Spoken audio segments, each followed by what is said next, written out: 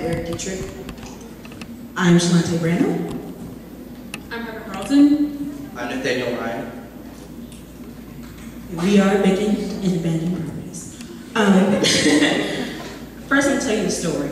It was about when I was a little child. You never know when you get really curious. You like to explore things you're not supposed to explore. Yeah, I was one of those. When I was younger, I grew up in a wonderland, a kingdom, a place where there was paved streets, white houses, picket fences, nice manicured lawns, and really annoying dogs. But out of necessity, we moved because my parents couldn't afford the home anymore. So we moved down to the West End, a place where I saw people like me for once in my life. But there was a certain tension in the air. Like you had to have your head down and walk real fast wherever you went, where there was violence around every corner, where there was possibly a junkie that might mug you. And because of that, I stayed behind closed doors and shut windows. Well, one day, I decided to go out and experience this concrete jungle they call downtown Louisville, or the West End. And I walked down the street, and I saw a house with boarded windows. It looked kind of weird, because I never thought anyone could live in a house with a bunch of boards. And the door was ajar. So I walked in. It was really dark, and in the middle, I could somehow see bodies crunched over, lighting a liquid with a spoon. All of a sudden, why are you here?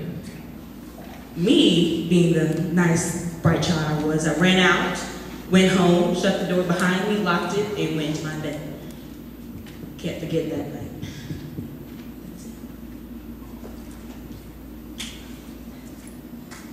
Why it matters. Finding vacant and abandoned properties is not a rare occurrence in Jefferson County. Over 10% of all properties in Jefferson County are vacant or abandoned properties. Now, these vacant and abandoned properties affect our community in several ways. They detract from property values. They encourage crime and other things of that nature. Another way that vacant and abandoned properties can affect our community is by the property taxes that we lose. Whenever property values go down, the government suffers. Now, there's $11 billion worth of property in the I-264 loop. If those properties go down by 1% in value, the Metro government will lose $1.4 million in revenue. This revenue is used for things like schools, police, fire, and paramedics. All of these services will be affected if the trend of vacant and abandoned properties continues. Another thing that happens is that people are being forced to buy down. Generally in the urban areas of Louisville, there are not enough affordable housing options for people that make between 51 and 100% of the area median income. So to find affordable housing options, they're forced to buy houses that are normally reserved for people that make below 50% of the area median income.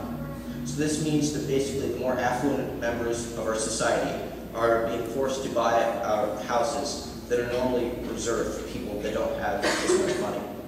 And now that the people that make less than 50% of the area median income don't have enough housing choices, many of them are forced to live on the street or in projects or things like that. Stakeholders, neighborhoods, communities, and homeowners. This is going to matter for our homeowners because they are the ones who have to live with these houses. If you just get to live, buy an abandoned property, it's not going to be a good thing on your property value. It's going to hurt your property value. It's going to hurt you. The communities. It's as a whole. If you have a lot of abandoned properties, you're not going to want businesses. They're not going to want to be there as much. If you don't have the businesses locate in certain places because of the type of homeowners and the type of consumers that are there. If you don't have as many consumers and as many homeowners that have that disposable income to buy, you're not going to have the businesses, and that's going to hurt your neighborhood and your community. The metro government. The metro government and the taxpayers in general both are hurt by these because of lost revenue. When you have abandoned properties, you're not getting the taxes from those properties as well. And so the taxpayers are going to have to make up for that rent. If you see a nice, abandoned property, its lawn's cut, its windows are boarded up, that didn't just come from magic. Somebody had to do that, and the taxpayers had to pay for that money. The metro government, therefore, has to take some of that money that they would use for other things, like Nathaniel explained, and use it to maintain those. Our suggestion for policy has to deal a lot with businesses because they're really the glue that holds Louisville together. First, we suggest that businesses, there's a fund that set up for vacant and abandoned properties to help, because there's a lot of money that has to be spent in these, and right now there's a national or a federal grant, but that's not going to continue for annual usage. So we want to have this kind of agreement with businesses where they'll get a tax break if they donate to this fund, and that helps both the city and the community and the businesses.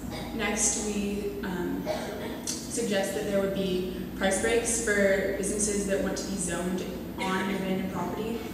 This is because the areas that have a lot of abandoned properties don't have businesses to offer them resources that they need to use, and so they have to go elsewhere. So we're hoping that these businesses that are zoned in an abandoned property in an area where there's not as much, there's a lot to offer. We want them to serve as a magnet to bring people in and get recognition.